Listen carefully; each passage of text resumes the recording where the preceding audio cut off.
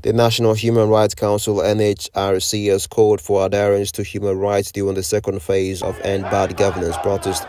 The Executive Secretary, Dr. Anthony Ojukwu, in a statement said that while freedom of association and assembly is fundamental, it can be subject to restrictions. He said such restrictions must be lawful, necessary in a democratic society, and proportionate to the aim pursued.